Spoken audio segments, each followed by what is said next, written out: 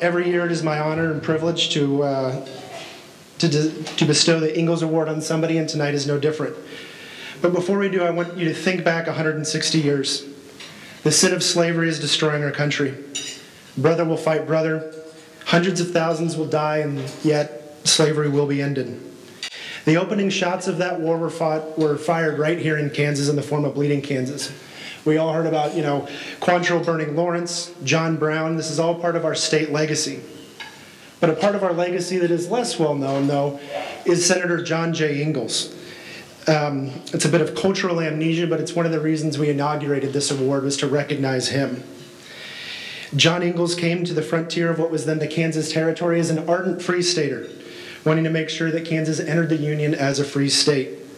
He was one of Kansas's founding fathers, authored our state constitution, was a noted author, U.S. Senator, and is represented in the National Statuary Hall collection in the U.S. Capitol as well. Ingalls' philosophy and why we named this award in his honor is best summed up in the following quote: "I belong to the school of politicians who think government should interfere as little as possible in the affairs of its citizens. I have no sympathy for the paternal idea. All legislation can do is give men an equal chance in the race of life." That's a creed that served him well, and it's a creed that KPI tries to embody as well. We have several of the winners, recipients of this award with us here this evening. So if you can join me in recognizing Pastor Wade Moore, Bob Weeks, John Todd, and Captain John DeLoya as previous recipients.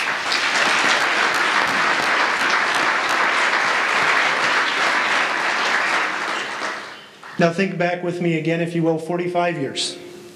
Conservatism is represented by a man who would engage in price controls, establish the EPA, and ultimately be run from office for corruption. Now think back 20 years, and this time think to Kansas again. We've had bad governors, worse policies, and Kansas is lagging the economic boom that the rest of the country would see in the 90s. And where Ingalls stepped into the breach in the 19th century, tonight's recipient, George Pearson, stepped into that breach here in Kansas and around the country at the end of the 20th. Now, nearly everybody in this room knows George, right? Which begs the question, why give an unsung hero award to KPI's chairman? And the answer, frankly, is I inaugurated the award, and I'm going to give it to whomever I bloody well choose. But aside from that, anybody who has had any depth of relationship with George knows that he is the last person to claim responsibility for anything. But the simple truth is that the 20th anniversary celebration that we're here gathering for tonight would not be possible without George's work. And even many of George's friends here locally have no idea of the work that he's done internationally and around the country in the cause of liberty. George came to Wichita in the 1960s on something of a lark with his economics professor from college at Grove City, Hans Stenholtz, and frankly, he never really left. While Nixon was busy ruining the name of conservatism, George was helping to found the Cato Institute, serving with the Institute for Humane Studies, raising money for the sometimes esoteric, maybe in the form of Rampart College, out in the Colorado foothills. George started a 27-year career with Coke on a factory floor right here in downtown. And he ultimately became one of the driving forces for the work that Coke did then and the work that they continue today. But his work didn't stop there. He continued in his retirement, founding what would become Kansas Policy Institute, with Garrett Wormout and Martin Eby in 1996. He still serves as KPI's chairman. He's on the board of the Atlas Network and is working to publish some of Garrett's papers. But more importantly than the organizations George founded or the academics he helped support is the impact that he continues to have on each and every person in this room and so many others. To know George is to know his lovely wife, Marilyn, his 2 children, and a brood of grandchildren that grew just this week, I believe. And many of us in this room can point to a specific experience where George took us under his wing, gave us a bit of wisdom, maybe a kick in the backside, whatever it took to not back down when we had the opportunity to do so. He remains a mentor to so many and is a personal mentor to me in the 6 years that I've been here in Wichita. we're indebted for his counsel and his friendship. Now, President Obama is famous for saying and reminding us that you didn't build that. And he's correct in the sense that nobody does anything by themselves. But the difference, though, is President Obama's solution to that is more government, when what we really need is more men like George, men of virtue, men of integrity, and men of honor. Men who empower others to succeed, taking none of the credit, but trusting in the power of the individual to succeed when given the freedom to do so. And we're going to hear from a few other people who've shared that experience with George as well.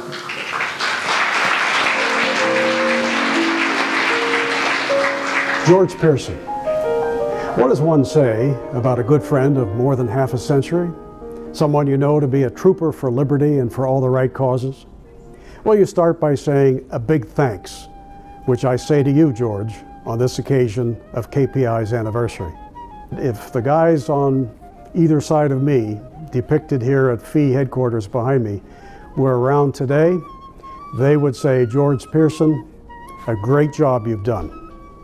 Thank you, George, for all that you do, all that you've done, and all that you will do in the years to come on behalf of the great cause of liberty.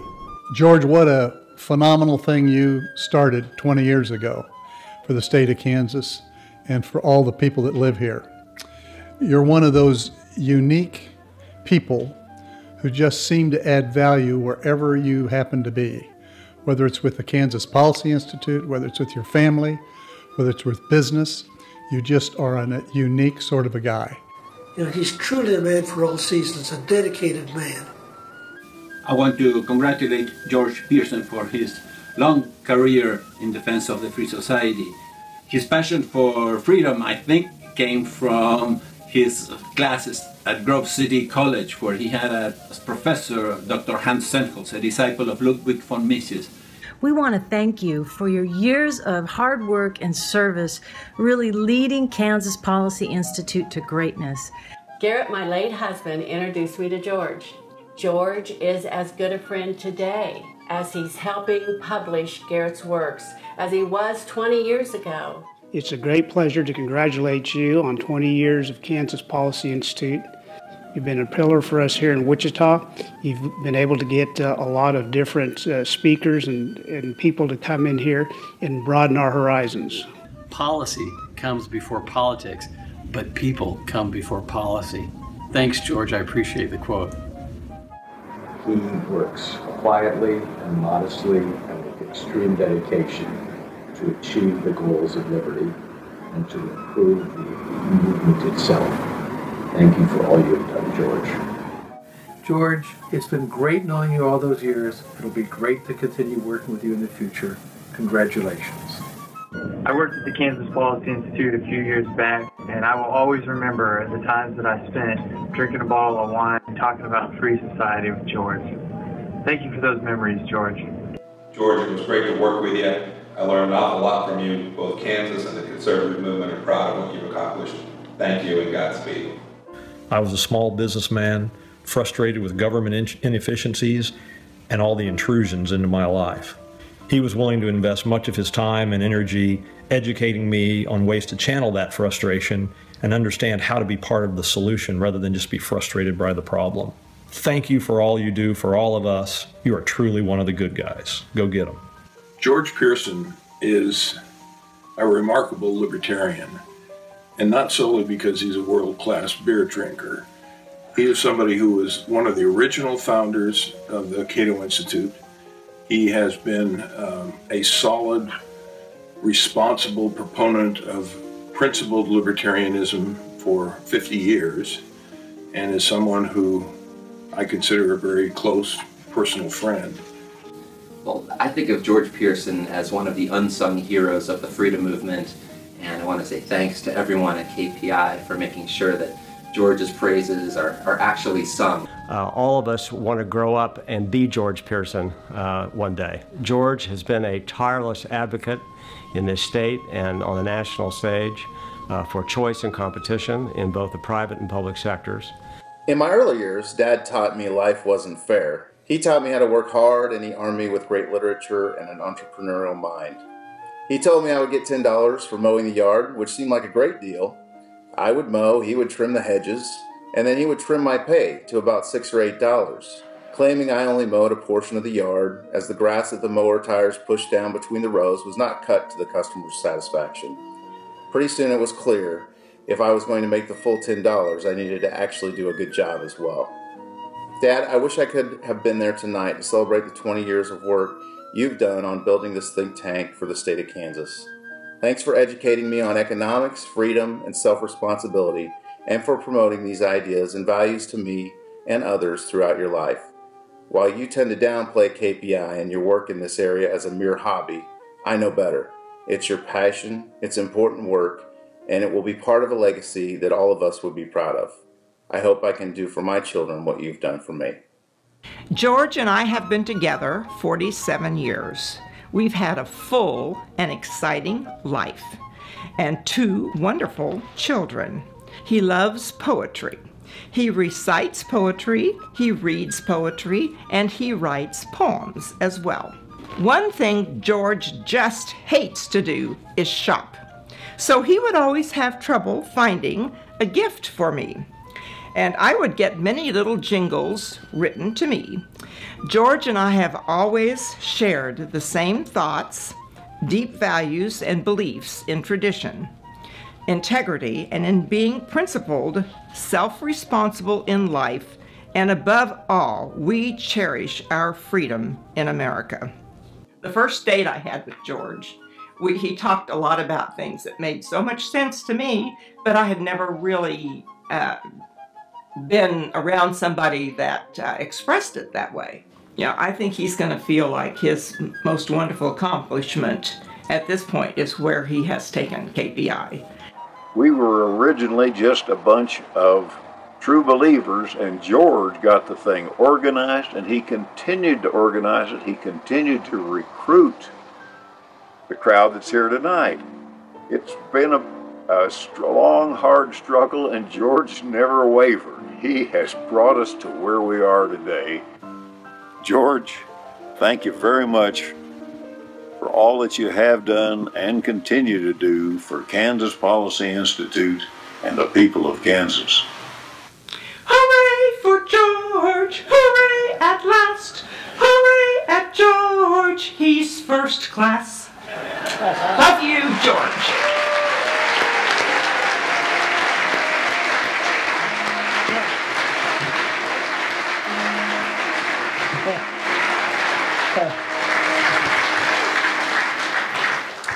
Hi, so I am Shelly Fernandez, and George is my dad. And I first want to just start off saying ditto to everything. That was amazing. But there's no one I admire more than my dad. And there's many reasons, but as I've grown older, I have definitely really recognized his strong sense of values. And now that I have 3 kids of my own, I realize that it's really hard to stand up for your values all the time, no matter what the external factors or outside influences are.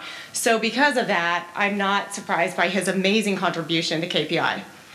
But I have a short story to tell, and I was probably around 4 or 5 years old, about the same age as my daughter, Sydney, and I asked my dad if I could get my ears pierced. Well, I asked my parents if I could get my ears pierced. And the answer was not until you're an adult. So when I was young, I thought you were either a kid or an adult. I didn't think like you could all transfer into an adult. It just seemed like forever. So the other day I actually asked my daughter Sydney, who's 4, how old do you think an adult is? And she said 100 years old. So I didn't like that answer. I think I felt the same way as she did.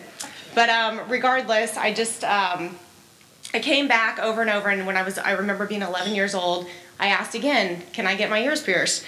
And the answer was, let's have a conversation about it. So just like my brother and I, whenever we wanted something, my parents were always like, let's have a conversation. So the conversation was, if I could show some of the responsibility level of an adult, then they would consider letting me get my ears pierced. So it was decided that if I could cook dinner for 3 nights a week for 3 months while my mom taught flute lessons, they would think about letting me get my ears pierced. So I eagerly accepted, and I learned how to cook all kinds of recipes. I cooked chicken fried rice and spaghetti and tacos, and what's ironic is I don't think my dad's cooked any of those meals, probably ever, but that's beside the point. So when I think about being 11 and gaining this responsibility and building self-confidence and doing something that I earned and I felt proud of, it makes me think a lot of Dad's belief in this whole fight for freedom. So with that, I am proud and honored to help give my father, George, the Ingalls Award tonight. So, come on up, George. Thank you very much.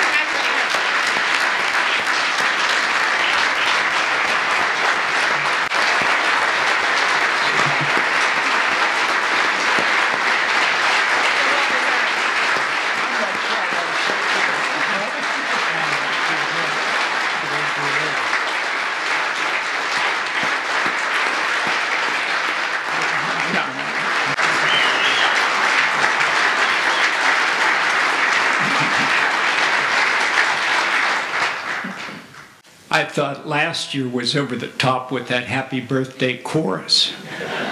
James, I thought we had an agreement. And the agreement was no more surprises. I'm not sure what to say. James told me that after his introduction, that whatever was left, whatever time was left of the 4 minutes that was allotted to this part of the program, whatever time was left, I'd have.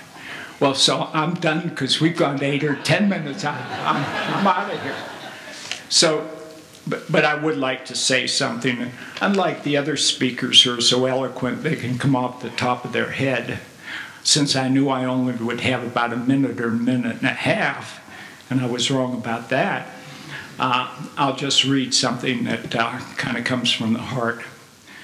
I'm deeply honored to receive the John Ingalls Award. I believe if you associate with good people and pursue a cause long enough, something good will happen. I would like to acknowledge the other founders of KPI, which James has already mentioned, Garrett Wormout, who is no longer with us, and Martin Eby, who is here tonight. Martin has supported and served in many different ways KPI for 20 years. It's my good fortune to work with good people. Dave and his team are terrific, and so are the Tom Palmers and Larry Reeds in the movement. As James mentioned, I've been involved with organizations promoting freedom for over 50 years. The last half of that time has been with policy, in the policy arena. Why policy? In the political process, ideas are the input and votes are the outcome. For better or worse, policy shapes the political outcomes. Simply put, good policies produce good outcomes, and bad policies produce bad outcomes. As many of you have heard me say, I believe that we are overinvested in political outcomes and underinvested in getting good policy into the political process. Thank you for this award, and thank you all for being part of the effort.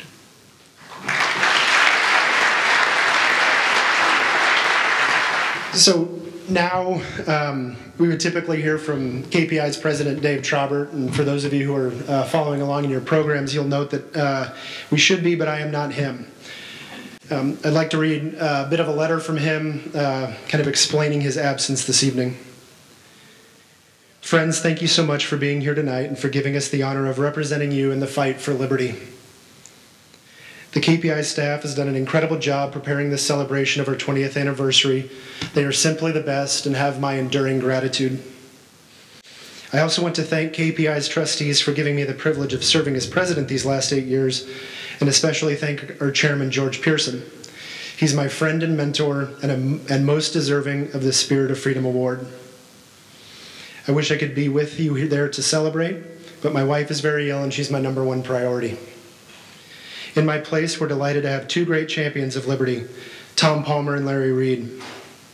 Now, normally a program change means the audience is getting the understudy, but in this case, the understudy is giving way to the stars of our movement. Enjoy your evening. And it's hope that we're sending to Dave and Marie this evening, wishing that they were here to celebrate these 20 years of accomplishment and missing them greatly. But it's the hope of a different sort that actually brings us together here as well. The hope that the blessings of our nation will not be lost for future generations. A hope that your children, that my children, can flourish in the years to come. A hope that Kansas and America's best days are in fact in front of us. And this is the hope that binds us all together. Yes, to acknowledge the work that we've done over these past 2 decades, but also to acknowledge the work yet to be undertaken. From the tenor of our presidential politics to the constant stream of bad news in Kansas, it's easy to lose hope. But we cannot lose hope. We must not lose hope. For those of you who are here today, we talked a lot about that idea of hope and believing that our best days are in front of us. We understand the worries that are before our state, and we understand what we're up against. Sometimes it seems like media and government are actually colluding against us, reaching deeper and deeper into our pockets and taking more and more of our freedom. And this is what we're up against on the screens. The left is well organized. School districts, counties, cities, community groups, everybody looking and thinking that you don't know how to best run your life. In fact, we have Governors Carlin, Hayden, Graves, and Sebelius looking back on nostalgia and trying to save Kansas back to the time when they were in power. And we could do that, I suppose, but it entails some of the highest tax burdens in the region, constant school funding lawsuits that go nearly all the way back to the days of Reagan. But fortunately, KPI can learn from the other 61 think tanks operating in the states around the country, working in our own ways to advance freedom and in their own way. Now imagine, if you will, for a moment, the idea that we can keep the Wichita Eagle honest on a daily basis. Empower people in your local communities to stand up for themselves and to stand up for their freedoms. Putting children's needs ahead of the adults working in our schools. And this is what we're trying to build. This represents the hope for a brighter future for my 2 sons. Represents a brighter future for each of your children and grandchildren. It builds on the successes of the last 20 years while investing in the fight for the next 20. A similar infrastructure to this is what allowed Governor Scott Walker in the state of Wisconsin to become famous. It helped the home of the United Auto Workers in Michigan to pass right-to-work legislation.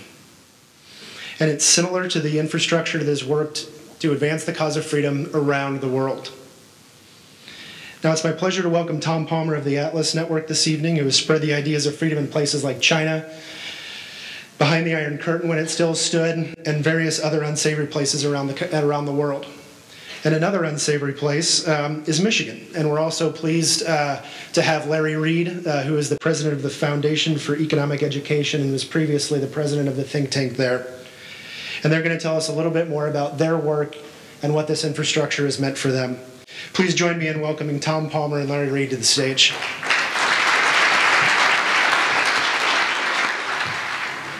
Thank you, James. It's a pleasure to be here in Kansas and with the KPI, focusing on George. I've known George for a long, long time, so we figured about 40 years, and worked with him and learned from him and his patience and decency and the way that he works with people, which is so admirable. He's also on the board of the organization where I spend most of my time, the Atlas Network. And what we do is to work with groups like KPI all around the country and all around the world, 457 partners, 97 countries, 94 of those partners are in the US, helping them to reach higher levels of effectiveness with our message of limited government, personal responsibility, and individual liberty. Most of my work is done abroad. I'm the Vice President for International Programs, so I'm most of the year outside of the country. And one thing I have found why our commitment in this country is so important is friends of liberty all over the world look to the United States. When we live here, we see all the faults and all the problems. That's normal. That's what we want to fix. But other people look to our country and they see the virtues. A friend of mine, a Russian friend who struggled for many years under the Soviet Union for liberty, directed me a while ago to Ronald Reagan's 1961 speech, which you can find on YouTube. It's quite powerful.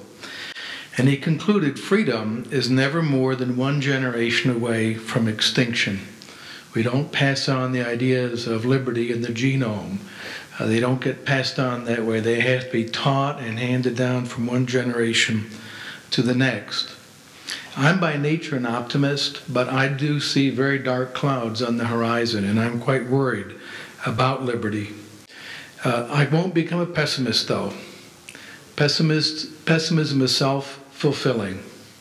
If you're pessimistic, you'll probably turn out to be right.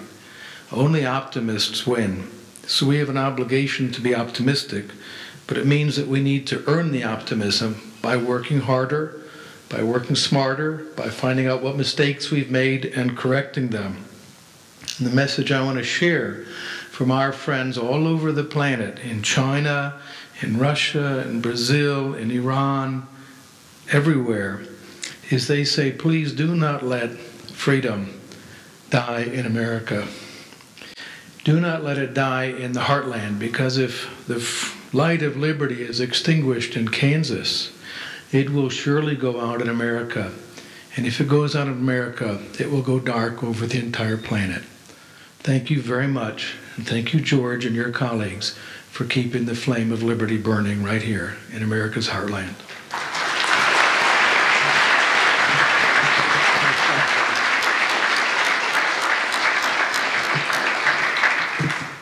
Thank you, Tom. Thank you, James. Ladies and gentlemen, some of you know, but perhaps most of you don't, that George and I grew up not far from each other in western Pennsylvania, in Chippewa Township, just outside of the bustling metropolis known as Beaver Falls.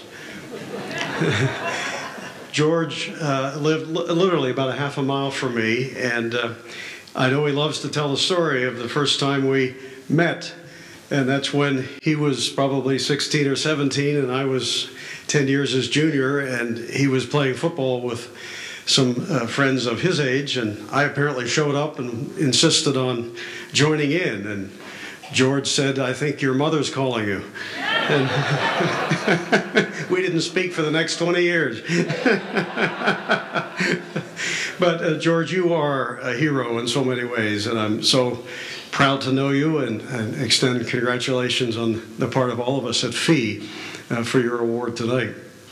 The Foundation for Economic Education, which George has not only known of, but in various ways been supportive of and involved with for many years, goes back 70 years. We're 70 years old this year. And it's only in recent years that we have recommitted ourselves to the principles we've always stood for, but with a new focus. In terms of audience, our focus is on young people, high school and college students in particular. And even among that demographic, we're looking at impacting newcomers in that age group to ideas of liberty. So everything we do, from the seminars to the website to presentations on college and high school campuses, is aimed at attracting students who have not heard of these ideas before. And you know you're making a difference when the most common reaction on the evaluations after a FEE event from the students is some version of, I never heard this before, or why didn't I hear this before? And I know that KPI produces that kind of response too, but not just among students, even legislators. So they certainly share that important value with FEE, educating for liberty. The only other thing I want to say is I looked around the audience earlier and I thought, you know, what a fine group of people who have a variety of interests and occupations. But the one thing that brings all of us together tonight is, of course, KPI. And the one thing that KPI is most identified with, that is animated by, and on behalf of, is liberty. And so I want to close with one of my favorite quotes about liberty. If you saw the movie Braveheart a few years back, starring Mel Gibson, you'll recall that that was about the great Scottish freedom fighter William Wallace. The movie ended with his execution in 1305 at the hands of the tyrant Edward I. But I always wished that the movie had a sequel to it. And if it did, it would tell you what happened in Scotland in the succeeding 15 years. The Scots continued to fight for their liberties against Edward I and later his son Edward II. And in 1320, 456 years before the Declaration of Independence, they issued a document called the Declaration of Arbroath. It was the first document in human history that asserted that it was the duty of the sovereign to rule by the consent of the governed, and furthermore, the duty of the governed to get rid of him if he didn't. And they ended the document with this appeal on behalf of the values they shared. They said, quote, "It is not for honor or for glory or for wealth that we fight, but for freedom alone, which no good man gives up except with his life." Thank you.